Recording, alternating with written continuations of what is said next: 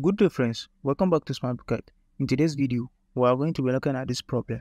It says, a family has 3 children.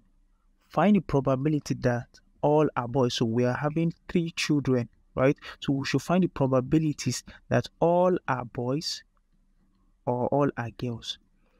The simpler form of this is that, because we have different form of doing it, but the simpler form of doing this is that at first, we know it's a family member, right? And the probability that 3 children, right? They have 3 children. So the highest combination we can have is 2 to the power of something, right? So that something is representing the number of children, right?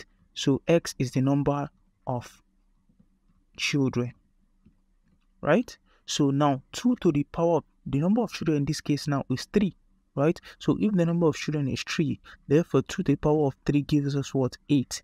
Definitely our pattern of combination will be what? 8. So how can we do it? We know that in a family of 3, the pattern combination we can have is this. We can have either a boy, you have what you need to first of all do whenever you have it 8 like that. We have boy and girl. So you first of all write down your boy in 4 places, right? And then you will write down the girls too in 4 places, because that makes it 8, right? If it is 16, you write down the boys 8 times and the girls 8 times. You got the point? So now after you are done writing boys 4 times, girls 4 times, then you start reducing it. So you now write boys by 2, girls by 2.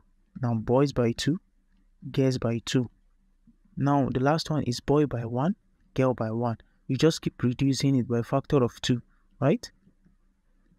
Now, if you look, we have 1, 2, 3, 4, 5, 6, 7, 8. This is the 8th combination we can have in a family whereby they have 3 children. So what we need to find here is that we should find the probabilities that all are boys or are girls. So first of all, we say probability that all boys, right? Or we know all is union, right? And probability that all girls. So we know that this union is the all sign, right? And it signifies addition. So we need to add them up.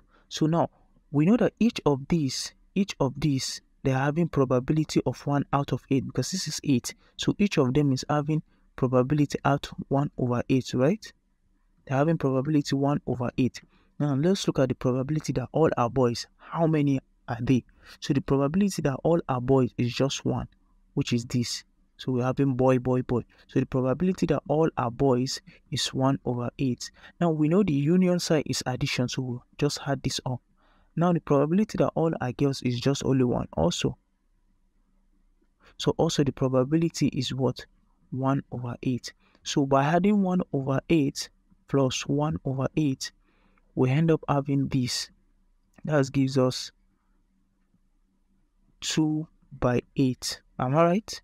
Which is same as 1 over 4. Probability that a family has 3 children and it's either boy or girl is 1 over 4. Right? That's how simple the problem is. So I hope the concept is clear. If you have any question, feel free to ask in the comment section and I will be there to respond. Goodbye.